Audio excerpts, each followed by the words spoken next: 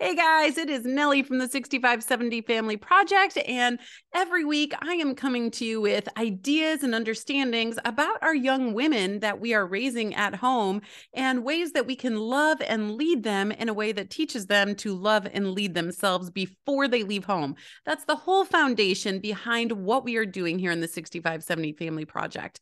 And today's topic is all about dating in middle school. Now, I'm going to say dating in air quotes because let's face it, dating in middle school deserves some air quotes, right? And yes, the picture that you see of me on the front cover of this, if you happen to see that, that is me. That is me at my 8th grade graduation at the ripe old age of 13.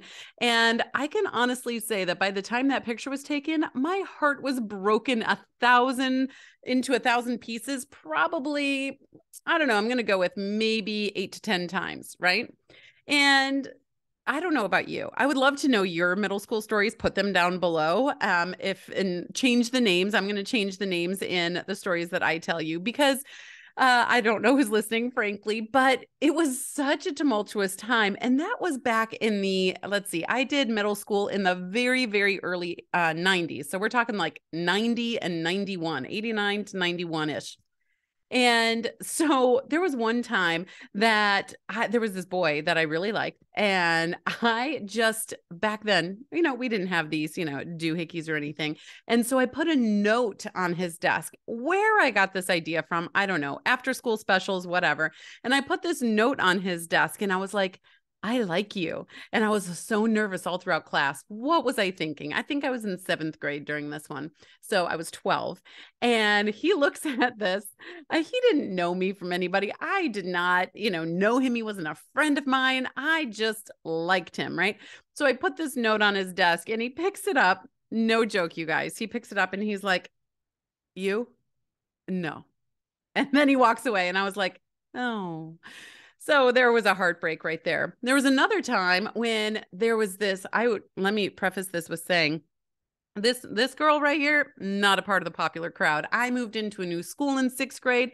I was still wearing Pee Wee Herman sweaters. I had this other sweater that had this cool cat on it with a phone that actually like lifted up and you could answer it and put it back. Needless to say, I was not part of the popular crowd.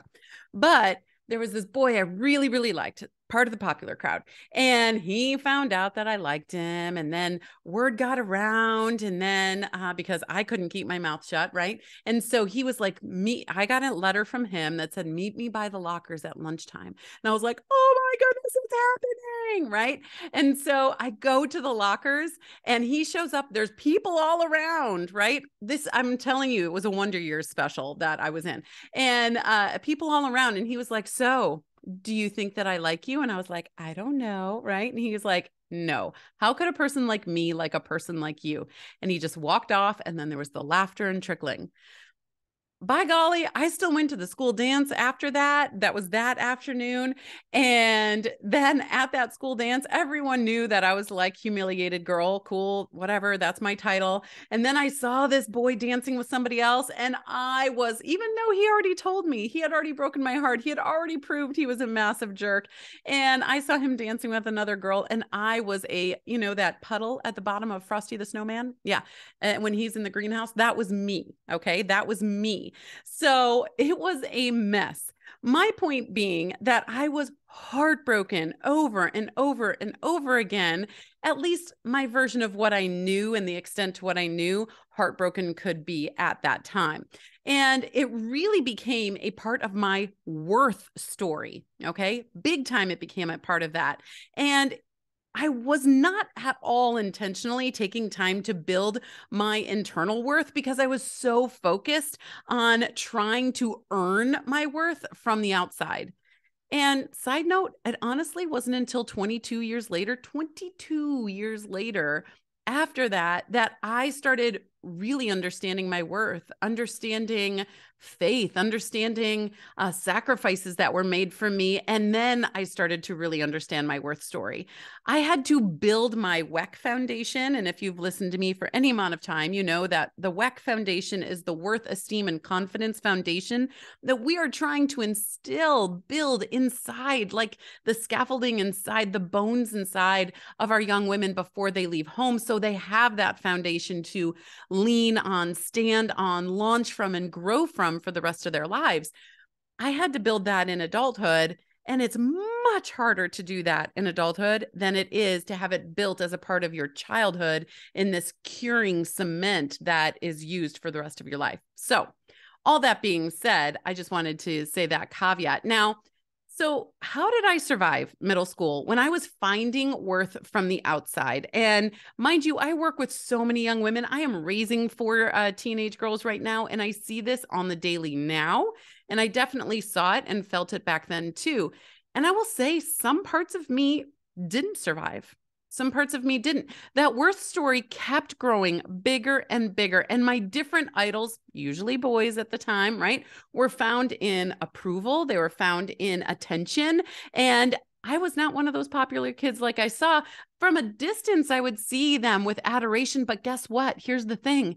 Those popular kids, they had problems too. Big ones. Because those girls were chasing worth, right? And looking for it on the outside of them too. There were, now remember, this is late 80s, early 90s. There were actual like sex tapes going around, right? A sex tape going around, something that happened in a movie theater. I heard about it. It was going around the school. I never saw it, thank goodness, but it was going around with kids that were in our school. There was actually pictures, like legit paper or, film pictures that were going around. No one had phones yet, but it was still going around. And then people would copy them and they would be around the school and they would be of these poor young women that were going around with this. Now, I saw those young women as having a life, right? I saw them as when they're sad and when they're crying, people are crowded around them to support them. When I'm sad and when I'm crying, I'm alone. But what I've been able to understand and especially see in the research and the work that I do now, and even later on down the road after I graduated and everything, is that they were looking for the same thing I was looking for. And they were also hurting in many of the same ways I was looking for, or I was hurting too, right? The truth is, middle school dating, and especially the culture that we have created around in this Western world, is not a good idea. It wasn't then, and it's especially not good now, in my opinion. Now, why? Nellie, that's great. You had a terrible experience. Maybe you listening had a great experience. Maybe your daughter had a great experience. But I want to go through some ideas of why it might not be a good idea. And all I ask is that you ponder them and think about them, right? I would love to hear your feedback down below too, right? Just think about these. I am not here to tell you what to do. I am here to give you ideas on how to love and lead your daughter so she can learn how to love and lead herself. So, number one, your child's brain development, right? Risk management is not fully developed. They are in the midst of trying to individuate, right? Break away from the family unit to go more into their own lives, right? Second half of childhood. But their brain is massively under development right now. And so all the flashy lights, all the attention lights that say, come over here, come over here, come over here, are exaggerated and they have a huge appeal to them. And your child does not understand her decision-making process unless they've been taught and trained in it, which is something we do here in the 6570 project, and understanding the decision process that happens from thoughts to feelings, decisions, and actions and reactions and all the cycle, right? Do they understand that? Do they understand where their control comes? Do they understand where their control leaves in that? Do they understand where and what kind of accountability to have in there? So right now, especially in middle school, high school too, right? But I'm talking about middle school right here. They are going off of reflexes, and they are often choices that will hurt them in the short and long term, and they get hurt, and they can get hurt really bad. And here's the other thing too. Remember the frontal lobe right under the head right here. That's where you and I as adults, we have all of our massive critical thinking going on there. All of our, well, if we do this, then this could happen. So will we do this? Cost, risk analysis, all of those things. Theirs is being developed. It is the tracks for their future frontal lobe. That's a tongue twister right there. Future frontal lobe are being laid right now. So how do you want those tracks to look? It's not like all of a sudden one day they wake up at 25, which is when, as we understand the brain now, that brain development is completely finished, but it's in a massive development phase earlier on in the teen and tween years, okay? Excuse me. It's kind of like when you build a house, right? And in those first phases, you're tearing down trees, you're building foundations, you're pouring cement, you're doing all these really big things. And then toward the end, it's like, let's put a pillow here. Let's put this here, right? And it slows down in some of those changes. But in the beginning, there's a lot happening. And that's what's happening, especially at the beginning of the second half of childhood on. Toddler years, really big. And then at about 10, 11 years old, every person is different. Every brain is different. But about 9, 10, 11 years old, it really starts gearing up again. Okay. And so it's not like you all of a sudden go like this, and there's the house, or this, and there's the brain, right? Things have to be laid down in order to do that. So how are you laying the tracks? How strong are you making the foundation in order to do that, right? So what kind of tracks do you want to be laying down? So number 2 is maturity. Maturity and understanding what a quality relationship is. Today, we have a lot of TV. We have a lot of YouTube shorts. We have a lot of TikToks. We have a lot of this and that. Attention spans are really, really, really short. Relationships are not, right? And so they see a couple that is in high school and then dating and then married and then has a baby and then lives happily ever after, all within a 30-second time period. And they're like, I got this. I could do that. That's not life, right? That's not life. So what are they seeing on TV and shows on social and things like that that are influencing what their ideas of a relationship is? And what are they being shown at home, right? What are their wants? What are their needs? Your daughter's wants and needs. And everything to keep in mind too is being driven by a very selfish me attitude right now, because again, they are a different developmental species than you are right now. So what you may think and feel is completely different than what they are going to think and feel and behave. So number 3 is wondering, do they have a faith-centered outlook that is something that is fully theirs that they own yet? Probably not. Even if you grew up in a Christian home, in a faith-filled home, in a believing home, right? Even if you did, at this point, they are still very much riding on the coattails of your faith. And in the second half of childhood, we are helping them develop and solidify their own as part of their foundation. But right now they're still riding on yours, right? Which makes them very susceptible to being able to change core beliefs, change values, and be a chameleon with other people, right? But asking themselves, are you dateable, right? Do you think they're dateable right now or yet, right? And what is the purpose of dating, do you think? That's a question to have with your kids, right? And wondering and asking them, if you are dating, what are you filling inside of yourself? Not feeling, filling inside of yourself with somebody else right now, right? Is it just a let's have fun and play the field type thing? They're getting that from culture. Culture is not the best way to go with dating. I'm sure you might agree on that, right? And so really asking these questions. The next one, number 4, is where could their focus lie that actually best serves their life right now? It's probably going to be school, sports or clubs, right? Faith and friends. That is what is going to best serve their lives right now in the foundation that you're building, because they're building it within themselves. They're not wanting to get it from well, they are wanting to, but it is not going to be built from an outside factor, right? I live in a neighborhood where I think there's maybe 6 houses that are under construction right now. A house that's under construction cannot look at the house next door that's been built for a while and get built. That house needs to be built of its own, right? And then social media, technology, today, the pictures, the constant connection, the secretive talk that can happen, the extra accounts and all of that, those are real conversations that need to be had right now when it comes to dating in middle school. What boundaries are you going to have on that? What boundaries are they going to have in these relationships, right? Phone in the bedroom overnight, for an example, those type of things are real conversations. So what can you do? I just gave you some real big things to think about. So what can you do? Well, number one-on-one time.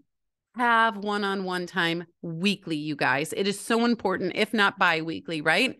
And that is time that you can explore these topics and ask those questions. And if they like someone, that is okay. We are not trying to love and lead our daughters to follow feelings. Feelings change on a moment's notice, right? I think I was watching a sitcom not too long ago, and this guy walks in, and it might have been a Friends episode. And this guy walks in, and the ladies were all like, "Oh my goodness, look at that, or look at him, oh my goodness." And then he went to speak, right? So they went from this adoration and all excited. Then he went to speak, and he had this crazy voice, and they were like, "Oh," right? Feelings changed just like that, right? And so we don't want to raise our daughters to chase feelings, right? To chase worth and those things. We want them to build them from within and really have that integrity. So following feelings can be really dangerous. And we need to teach them critical thinking, right? We're laying those tracks like we talked about. Ask, so what do you like about him? He seems really nice. And so I don't know him very well, though. What do you like about him? And teach them how to get to know someone with friendship and grow in trust and mutual respect, right? The foundation of any great trust relationship is truth and trust and respect and friendship anyway. I've been married for 22 years this year. And that is the foundation that needs to happen in order to get through this, right? That is always happening in a marriage.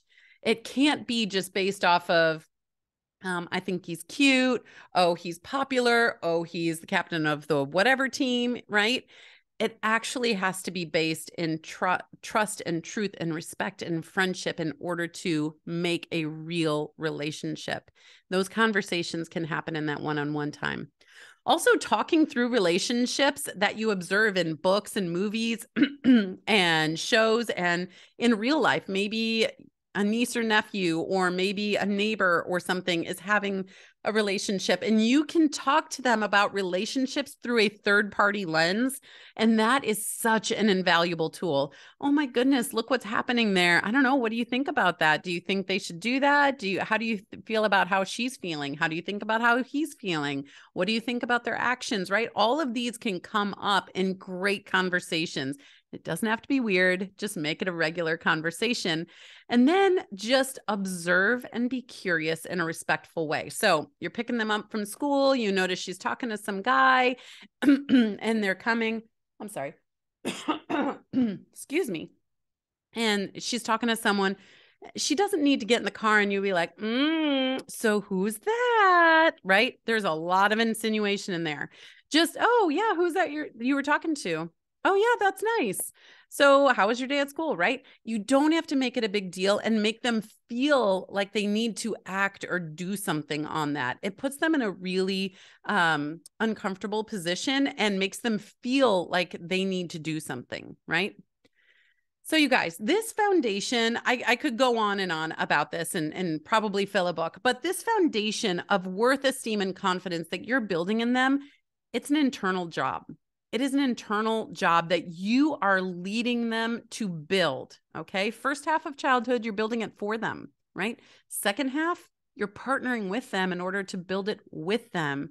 And then they leave home after the 65, 70, those first 18 years, and they have that within them. Again, that foundation to stand on, lean on, grow from, and launch from for the rest of their lives. And it's not going to be found in external dating validation, especially in those middle school years, right? The brain is like between 9 and 14. It is not only immature, it is also under heavy, heavy development. Now, does that mean, Nellie, that you're saying, oh, on her 14th birthday, she could start dating? No, that is not what I'm saying. Every child is different. And so you need to have those talks with her. You need to have that connection, that communication, and that clarity with her to know what's right for her, right? And to work with her to know what's right for her. And it might be 14, it might be 15, it might be 21. I don't know. That is between you and your daughter. And if you ever want to talk more about it, I would love to just set aside a time and do a little consult. The link is down below for that as well. But I don't know what's right for your daughter because I don't know your daughter as well as you do right now. And so every child is different. But I have yet to see a middle school relationship in current times. There's a couple, and I say couple as in there's two people that I know, two married couples I know that started dating in like 6th grade, right? But it doesn't mean that 6th through, I don't know, 9th grade or whatever was awesome and great at every turn, right? There was still hard times there. And I've never sat down and asked them, would you or wouldn't you have recommended that? But in current times, in the way that we have massaged culture to be right now, I have not seen a middle school relationship that has been healthy for the development of worth, esteem, and confidence in a young woman today. And for our young men too, quite frankly. And so we need to step back and help them build that internal world, that internal worth and esteem and confidence so that they can become someone that is dateable out in the world and finding a partner in life, right? So if you want to know more about the WEC Foundation, Worth Esteem Confidence Foundation, check out the Daughter Decoder link below. I would love to know any of your dating stories from middle school. Now, I didn't date. I wanted to date. I chased dating in middle school, but I didn't date. But that led to some pretty crazy stories in and of itself. I have a Sadie Hawkins story that'll blow your socks off if we ever get to talk to one another. Freshman year of high school, so funny. Now, looking back on it, so funny. Then, not so funny. But I hope you all have a great day. And thank you so much for showing up and being a person that says, yes, I want to be intentional in raising our daughter or our daughters with worth, esteem, and confidence in order to love and lead them to a place that they love and lead themselves before they leave home. Okay, guys, I will see you next week with another topic, and I'll talk to you soon. All right, bye.